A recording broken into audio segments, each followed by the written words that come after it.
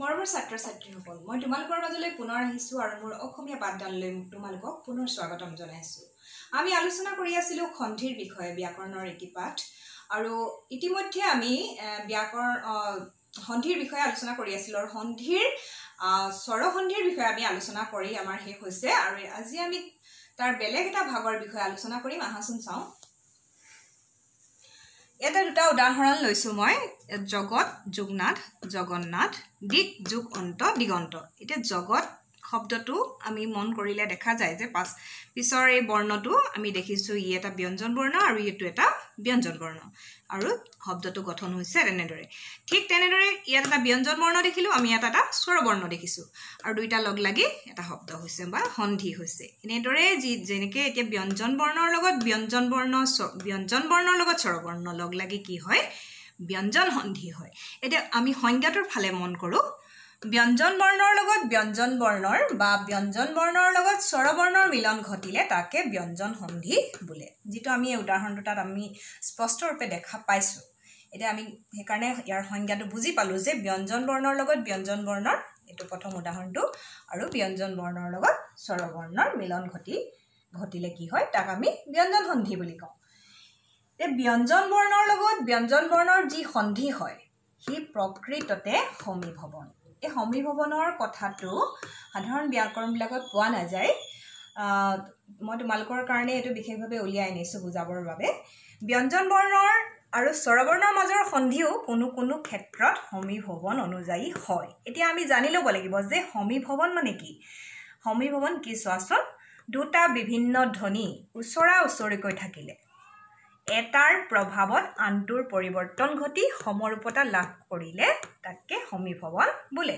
এতিয়া আমি গম পাইছোঁ কি বুলি, যে দুটা বিভিন্ন ধ্বনি, দুটা বেলেগ বেলেগ ধ্বনি ওচৰা ওচৰিকৈ থাকিব লাগিব, আৰু এটাৰ প্ৰভাৱত আনটোৰ পৰিৱৰ্তন ঘটে তেতিয়া, আৰু সমৰূপতা লাভ কৰে তেতিয়া আমি তাক সমীভৱন বুলি কওঁ। এতিয়া ইয়াৰ প্ৰকাৰ তিনিটা।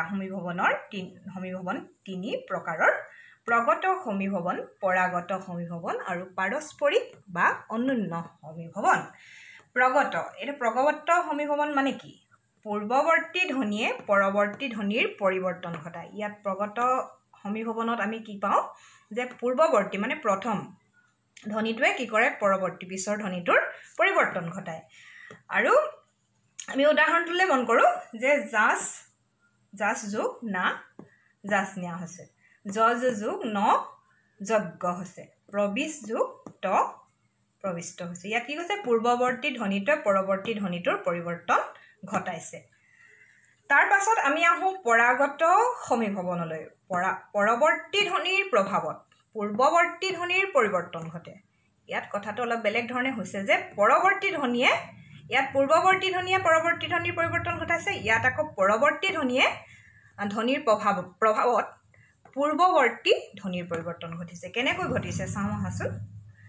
উজ্যোগ চাৰণ উচ্চাৰণ, উজ্যোগ ছেদ উচ্ছেদ, উজ্যোগ জল উজ্জ্বল, সৎযোগ চৰিত্ৰ সচ্চৰিত্ৰ, সৎযোগ জন সৎজন, উজ্যোগ নতি উন্নতি, তৎযোগ উপৰি তদুপৰি, বাগযোগ ইছ ৱাগিছ, যাৱজ্যোগ জীৱন যাৱজ্জীৱন, মৃতযোগময় মৃন্ময়।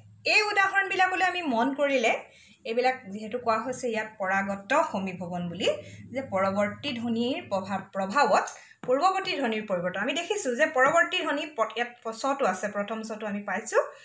ই কি কৰিছে, পূৰ্বৱৰ্তী ধ্বনিটোৰ পৰিৱৰ্তন ঘটাই কি কৰিছে, উচ্চাৰণ কৰি পেলাইছে। শব্দটো গঠিত হৈছে উচ্চাৰণ। এই মানে পৰৱৰ্তী ধ্বনিটোৱে পূৰ্বৱৰ্তী ধ্বনিটোৰ পৰিৱৰ্তন ঘটাইছে। আমি উদাহৰণখিনিলৈ চালে এই কথাটো আমি ভালদৰে বুজিব পাৰোঁ।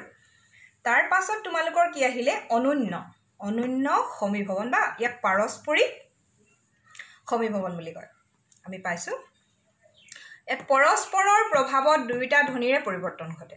ইয়াত কি হয়, পৰস্পৰৰ কথাটো আহে, ইটোৱে সিটোৰ পৰস্পৰৰ প্ৰভাৱত দুয়োটা ধ্বনিৰে পৰিৱৰ্তন ঘটে। আমি এতিয়া অনন্য সমীভৱনৰ উদাহৰণবিলাকলৈ মন কৰোঁ। শৰৎ যোগ শশী শৰৎশশী, উদ্যোগ হাৰ উদ্ধাৰ, উদ্যোগ হত উদ্ধত, তৎযোগ হিত তদ্ধিত, উদ্যোগ শৃংখল উশৃংখল, উদ্যোগ শ্বাস উচ্ছ্বাস ইয়াত আমি মন কৰিছোঁ যে কি হৈছে বুলি ক'লে পৰস্পৰৰ প্ৰভাৱত দুইটা ধ্বনিৰে কিন্তু পৰিৱৰ্তন ঘটিছে এতিয়া আমি ইয়াত পালোঁ হৰযোগ চচি হৰস্বচী হৈছে কাৰণে আমি গম পাইছোঁ যে দুইটা ধ্বনিৰে পৰিৱৰ্তন ঘটিছে ইটোৱে সিটোৰ দ্বাৰা প্ৰভাৱিত হৈছে আৰু পাৰস্পৰিকভাৱে প্ৰভাৱিত হৈ ইয়াত যেনেকৈ উদ্ধাৰ হৈছে উদ্ধত হৈছে তথ্যিত উচ্ছৃংখল উচ্ছ্বাস এইদৰে উদাহৰণবিলাক আমি দেখা পাইছোঁ আৰু ব্যাকৰণ পুথিৰ সহায়ত তোমালোকে বাকীবিলাক উদাহৰণ চাই ল'বা যিহেতু ইয়াতে সকলো উদাহৰণ লিখি দিয়াটো সম্ভৱ নহয় তাৰপাছত আমি আৰু দুটামান নিয়মৰ মাজলৈ যাওঁ অন্তস্থ বৰ্ণ বা উষ্ম বৰ্ণৰ পাছত থাকিলে আগৰ ম বৰ্ণটো যদি ক'ত থাকে বুলি কৈছে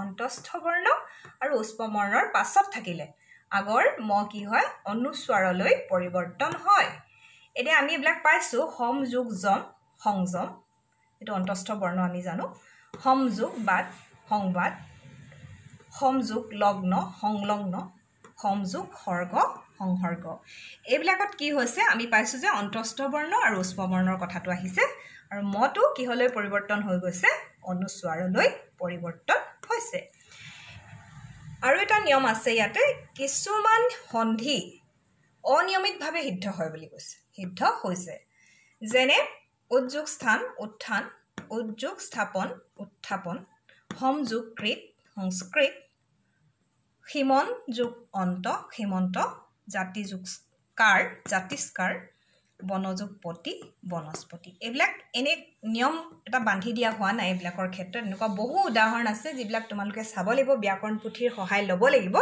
আৰু মই চমুকৈ তোমালোকক ইয়াৰ এটা ধাৰণা দিবৰহে যত্ন কৰিছোঁ আশা কৰিছোঁ তোমালোকে বুজি পাইছা আৰু পিছৰ পাঠত মই আৰু এটা সন্ধিৰ বিষয়ে আলোচনা কৰিবলৈ তোমালোকৰ মাজলৈ আহিম আজিলৈ আহিছোঁ ধন্যবাদ